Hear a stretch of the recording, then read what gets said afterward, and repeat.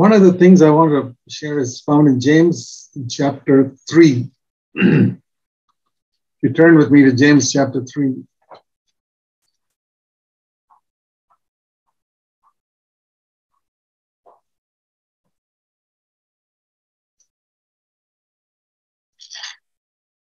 If you look at the letter of James, he speaks a lot about wisdom. And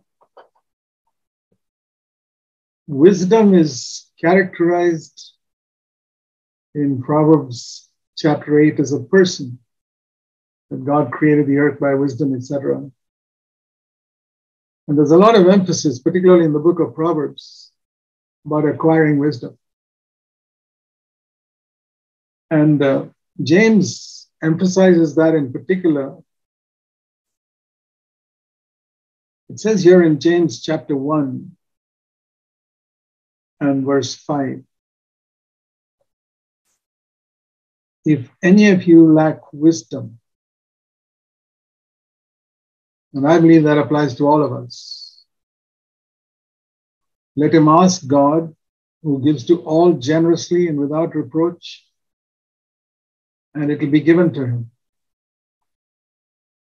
I personally believe that wisdom is the greatest requirement for our personal life, for our family life, for our working life in the office, and also for church life. It's different from knowledge. A lot of people who have a lot of knowledge don't have much wisdom. And people with a lot of wisdom sometimes may not be great Bible scholars, because wisdom is a matter of life, whereas Bible knowledge is a matter of the intellect, how good a memory you have, and how sharp your intellect is, etc. So we need to pursue wisdom more than knowledge. I fear that sometimes many believers pursue knowledge. Read the Bible. In fact, a lot of it, when we attend meetings and listen to God's word, we are really acquiring a lot of knowledge.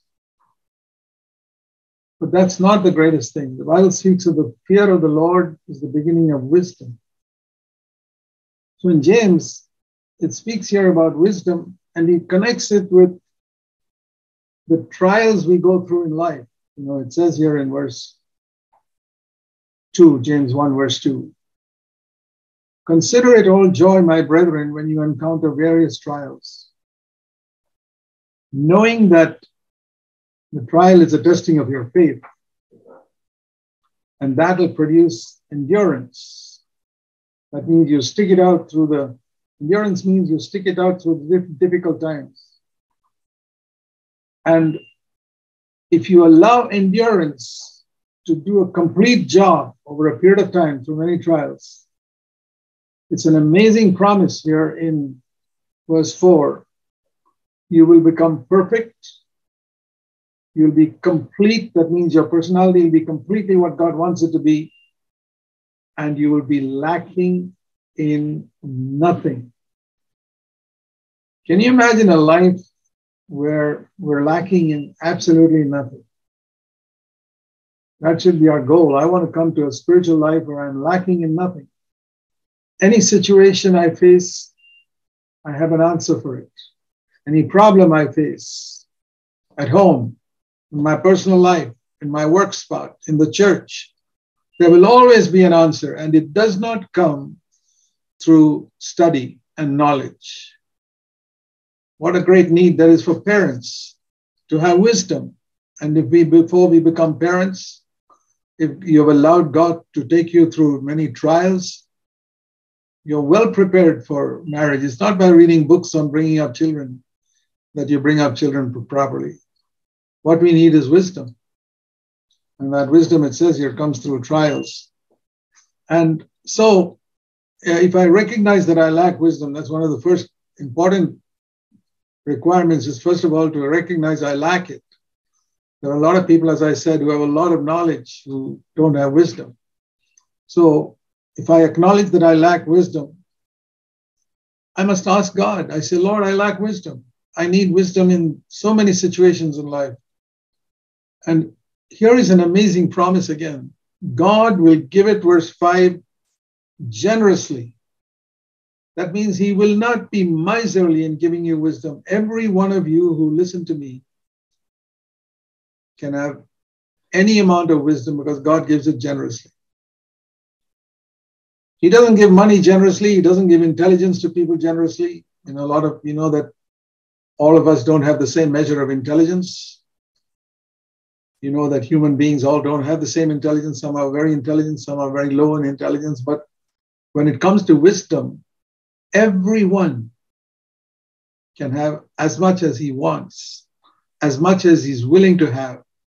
If he's willing to face up to all the trials he faces in life and say, Lord, I want to acquire wisdom in these trials. And God designs exactly what trial he has for each of us. The purpose is to make us wisdom, lacking, it says in verse 4, lacking in nothing. It's amazing, just like you want your children to go through a school and get a complete education. The education God wants to give us is in the area of wisdom. And so it says here, not only God will give it generously, it says he won't reprove you for not having it. You know, sometimes we can tell those who work under us or our children, why can't you understand that? It's a common question. You should have known that by now. God never speaks like that. I want to encourage you to know this. Without reproach means God will never tell any of you, why don't you know that by now? You've been a Christian for so long. Why don't you know it? Human beings will speak to us like that. You may speak to your children like that.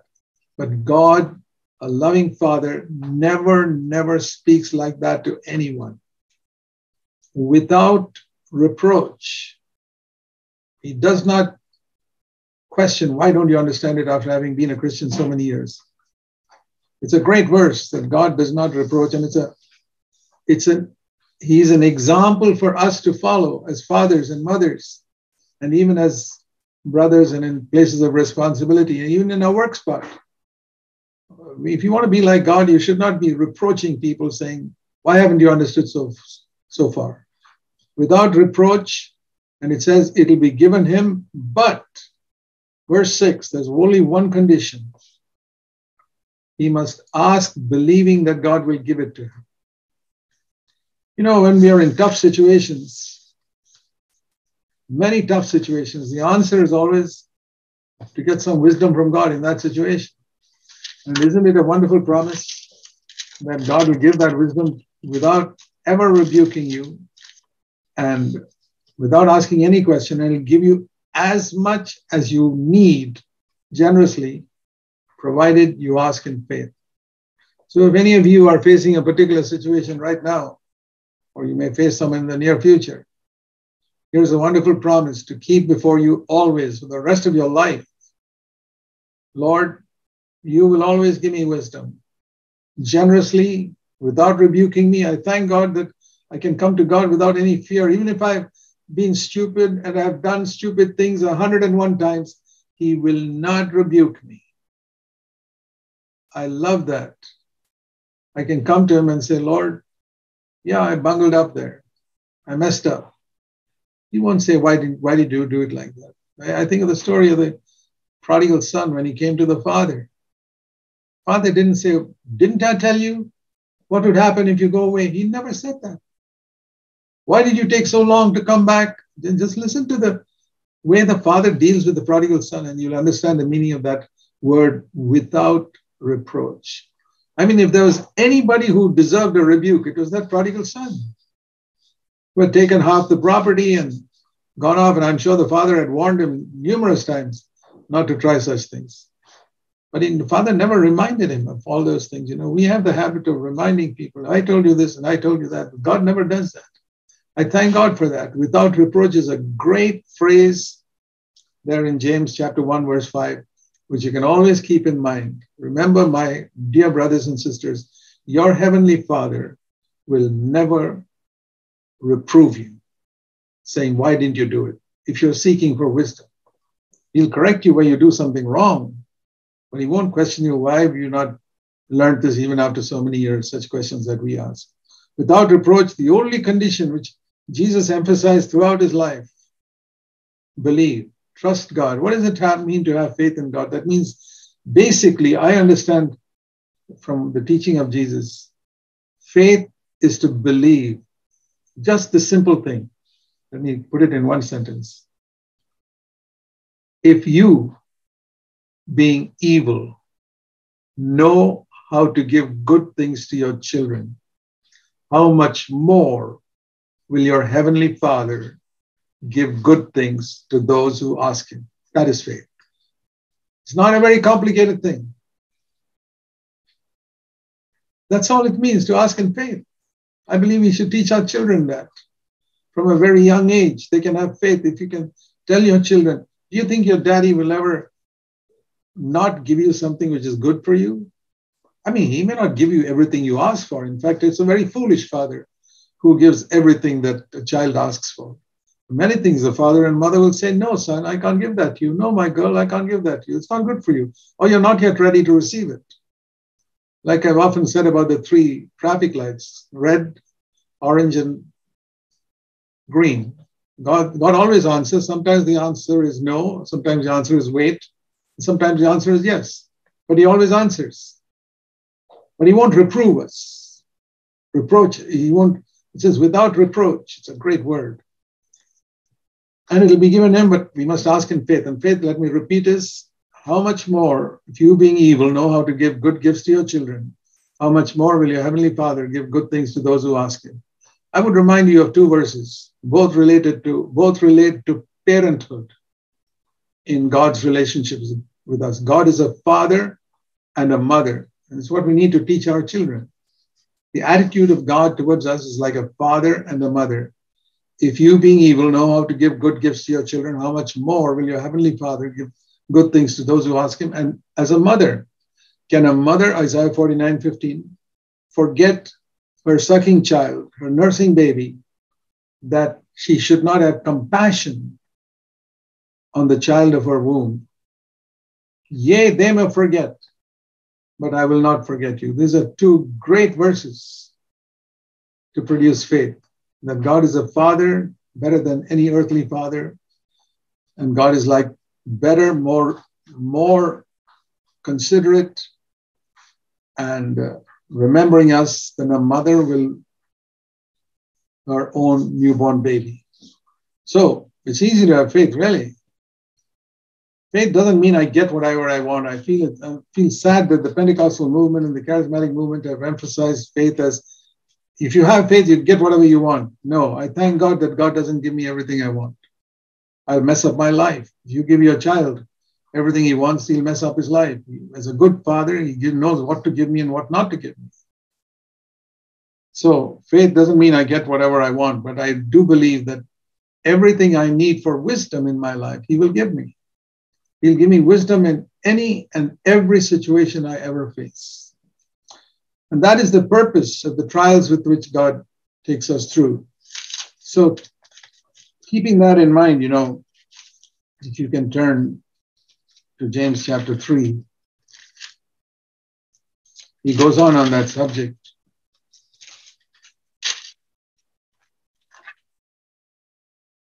And speaks here about verse 17. He describes this wisdom. First of all, he describes what it is not. The wisdom, he talks in verse 13 onwards. A wise person, how do you know you have acquired wisdom? Here it is, James chapter 3 and verse 13. A wise person behaves in a good way and manifests it in deeds in the gentleness of wisdom. There's a gentleness in wisdom. Wisdom is not harsh. And there's a natural harshness in us flesh. The children of Adam, all of us are naturally harsh, but There's a gentleness of wisdom. Even when someone has done something wrong, correction will always be gentle. That's how God does it. And it says some of the characteristics which indicate that you don't have wisdom. Think of this. He first says, if you have these qualities, you don't have wisdom. And it's got nothing to do with Bible knowledge. Verse 14, if you have jealousy or selfish ambition, don't be arrogant. This type of wisdom, which makes you jealous of others and which makes you want to show off in the church that you are somebody, that you can sing better than others, or you can preach better than others, or you know more of the Bible than others. This type of showing off is not wisdom. It is a proof that such a man does not have wisdom. Such wisdom not only is it's not wisdom, this is a type of wisdom that is demonic. It's very interesting if you link up verse 14 and 15. It says there, if a man appears to have a lot of Bible knowledge and is able to give solutions to different situations, but he's got jealousy. He's jealous of others who are better than him. See, jealousy is always linked to somebody being better than you in some area. And if that makes you jealous and critical of him, then very often we criticize people who are better than us because we are jealous. If you were not jealous, you'd appreciate it. And a person like that can never have wisdom. You can rule out immediately, I will never go to that man for wisdom. The guy is jealous. Or if he's arrogant, a proud person will never, never, never have wisdom. If you want godly advice, never go to a proud person. He'll give you demonic wisdom. It says here that wisdom is demonic and earthly. And wherever there is such jealousy and selfish ambition, verse 16, all types of disorders and evil things exist. So here are warnings against two particular things that is very close to all of us and can come up so easily. Jealousy. Somebody is appreciated more than you. Somebody can do something better than you. And maybe you were the one who was doing it best till now, but somebody has taken over that and is able to do that better than you. Then comes jealousy and selfish ambition. I've seen that in so many churches where people want to prove that they can preach better than someone or sing better than someone. It's selfish ambition. And it's terrible when that happens in a church. It's much worse when it happens in a new covenant church. You can say such a person hasn't understood the ABC of wisdom. No. Selfish ambition. That always creates disorder and every evil thing.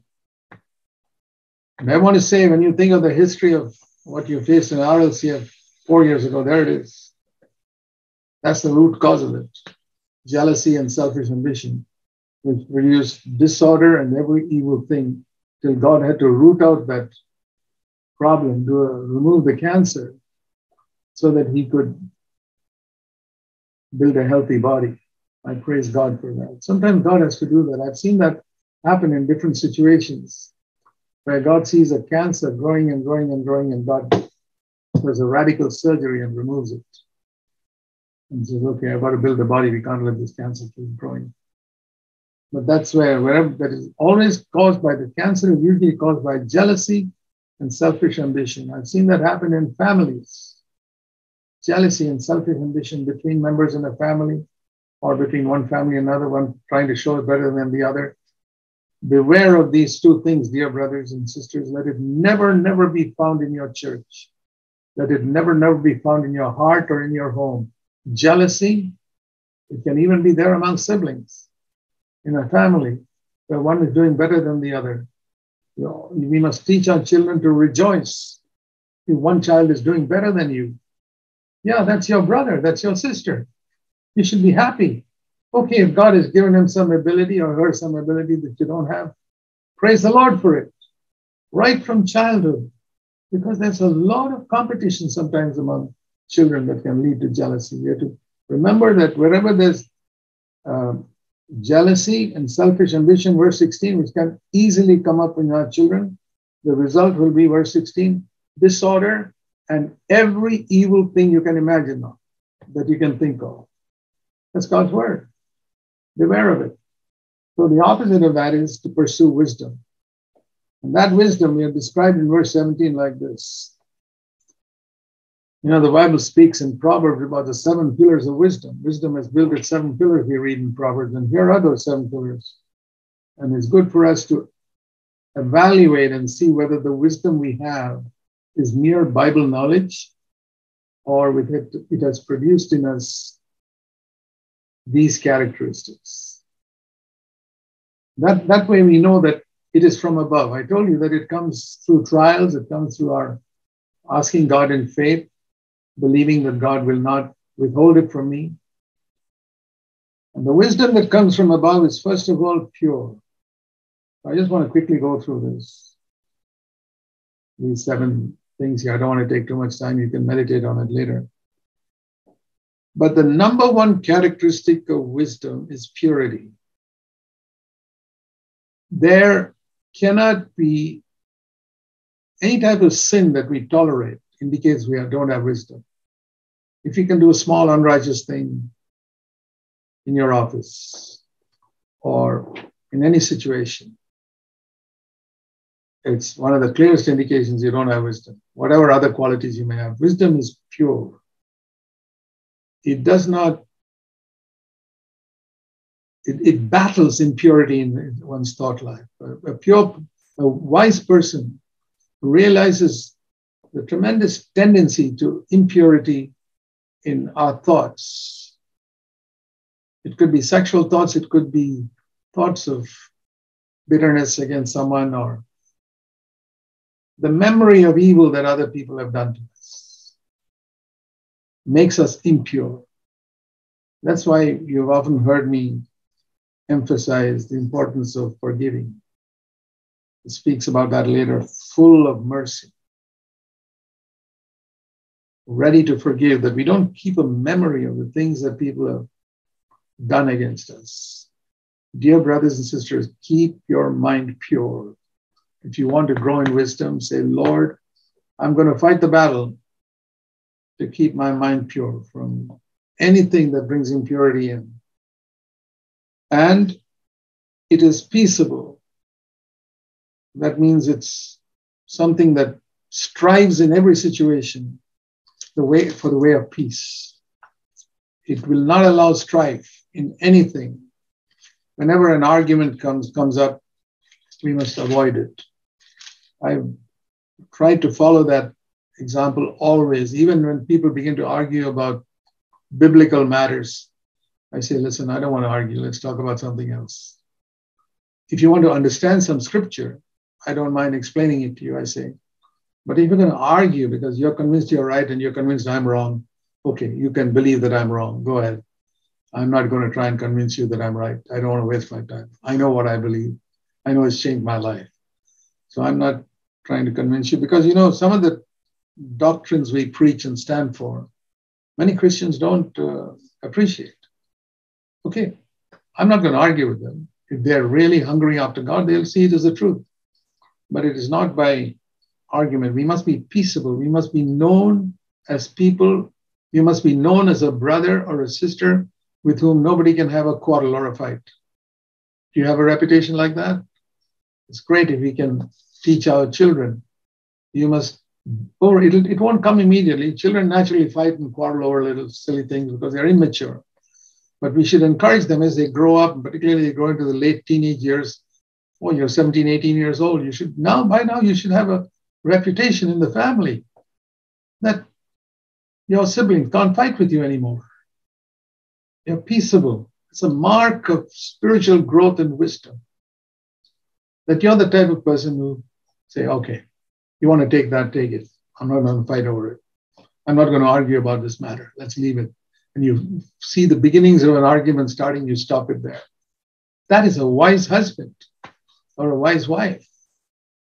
It's very easy for some type of little thing to start between a husband and wife, but the wise person will detect it immediately. Hey, this is going in a dangerous direction. We're going to fall over the cliff pretty soon. So I'll apply the brakes and no, I have nothing more to say. Let the other person think they have won the argument. Fine, no problem. It's a mark of a wise person. He pursues peace. May that be true in all of our homes. And wonderful if we can teach our children that from a young age. The wisdom from above is pure, then peaceable, and it's gentle. It's one of the things that Jesus taught us to learn is gentleness. That's another thing which doesn't come naturally to us. We are by nature harsh and rough, and many people think gentleness is a feminine, womanly thing. No, not at all.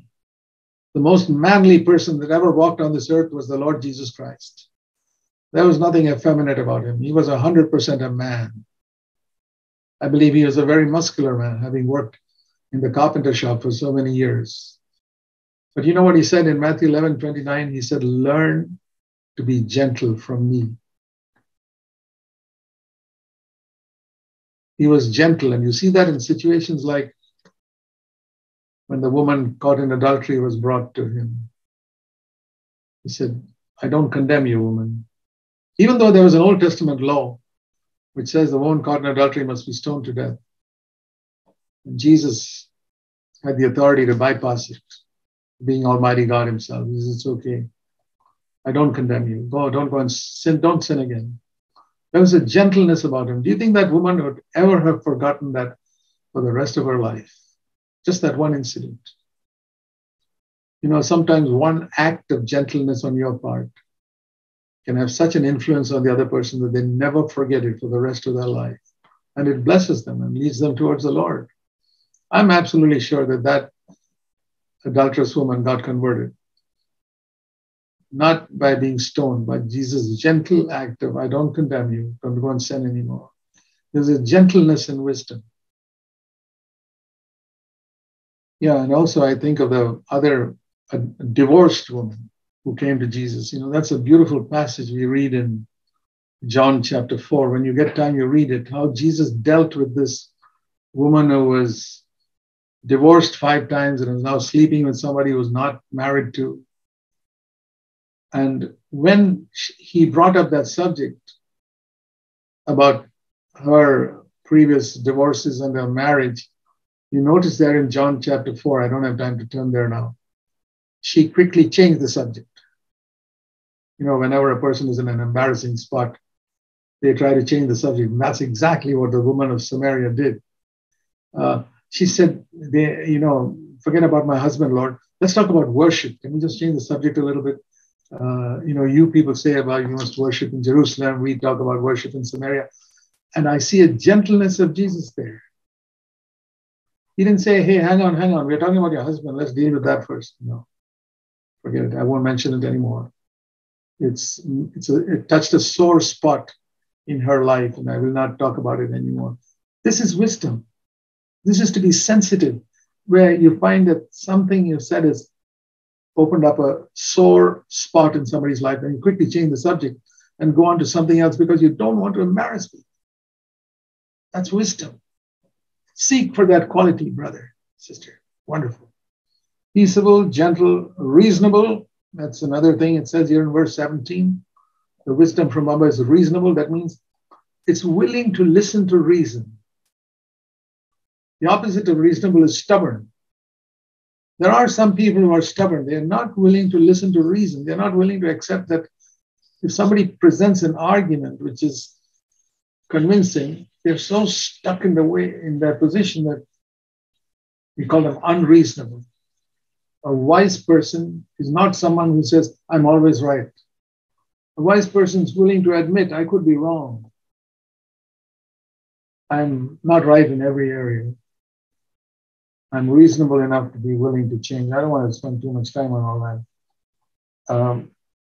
Full of mercy and good fruits. This is something I've been emphasizing a lot these days, and that is the importance of forgiving. For many, many months now, I've been emphasizing the fact that we must be clear in our mind that there's not a single human being whom I have not forgiven. Every single person that I know who has hurt me, I must forgive. And if you can spend a little time, it won't take more than 5 minutes. Just check up. Think of all the people who have hurt you. Spend 5 minutes. I encourage you, if you have never done it before, spend 5 minutes today to think of all the people in your life who ever hurt you. Some of them may be dead and gone, but even if they're dead and gone, you ask yourself, have you forgiven that person completely? If not, in the presence of God, say, Lord, name that person and say, Lord, I forgive that person. That's all you got to do. You will not be able to remove the memory from your mind. It will remain in your mind forever. I remember the evil things people have done against me 50 years ago. But I don't get condemned over it because I've forgiven everyone. Memory is something we have no control over.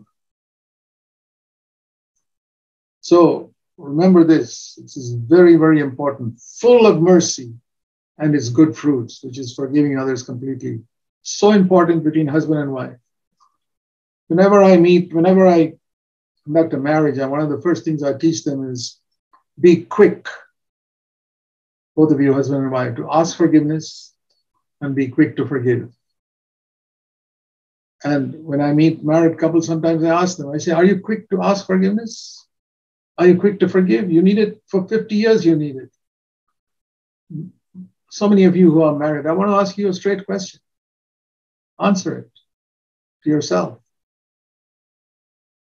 Do you have a reputation that your marriage partner can testify to, that your marriage partner can testify to, that you're very quick to ask forgiveness when you've said or done something wrong? And also, when the other person did something wrong, that you're quick to forgive and will never bring that matter up again in conversation. That's a wise husband. That's a wise wife. If you don't have that quality, pursue it. You'll become a godly person. You'll become a wise person. And this word, unwavering, is also translated in some places as without partiality. See, partiality is one of the sins which is very often unrecognized. I'll tell you, I've seen it in CFC people. I've seen it in CFC elders. One of the most unrecognized sins I've seen even among CFC elders is partiality.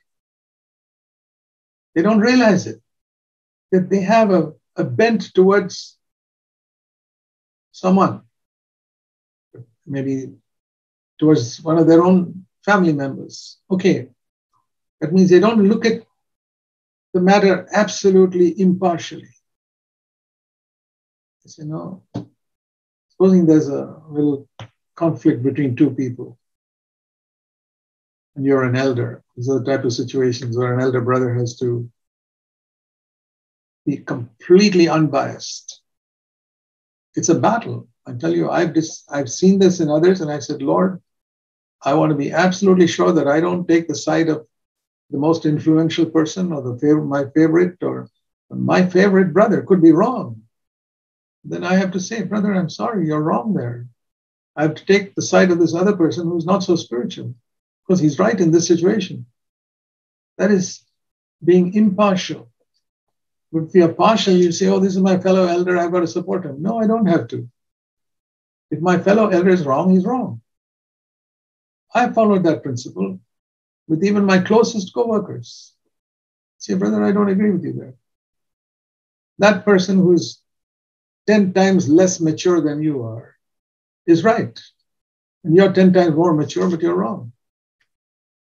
It's not, I may not say it like that, but it's important that we are completely impartial. You must have no favorite children among your children. If one of your children is a favorite, you're not wise. You're partial. And that will be seen in sometimes unconsciously in some of your actions and decisions. It could be in a church.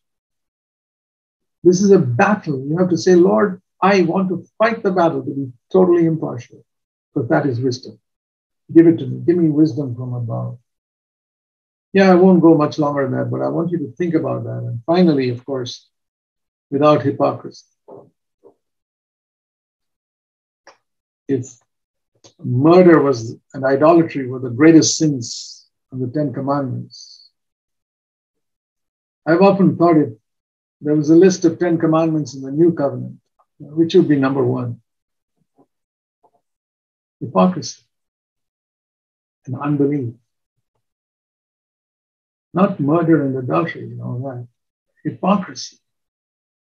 Because it's to hypocrites that Jesus said in Matthew 23, how will you escape the damnation of hell? There were people whose outside of the cup was absolutely clean. He told people whose outside of the cup was absolutely clean, you hypocrites, how will you escape the damnation of hell? Wisdom means a complete freedom from hypocrisy. That's another area. Just like without partiality, we want to battle against partiality in our life. We need to equally battle against hypocrisy. It comes in so subtly. So, dear brothers and sisters, pursue after wisdom. Make it the number one pursuit in your life, because the result will be that you can be a tremendous blessing to other people as you grow in wisdom. You'll be able to help people when they come to you for counseling, for advice. You don't have to be an elder.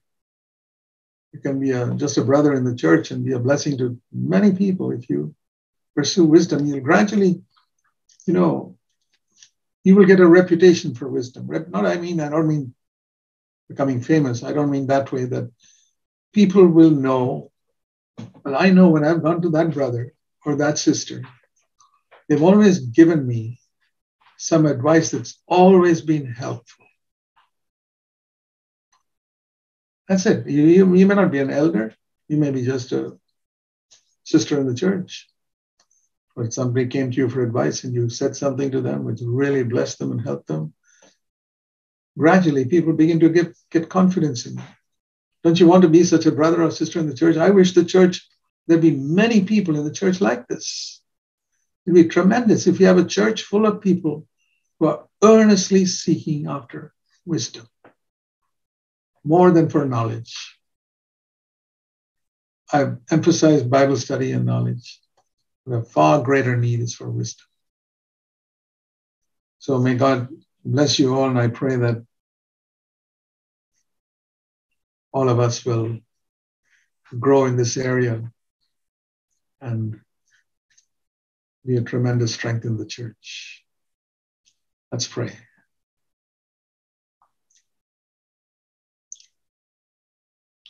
Heavenly Father,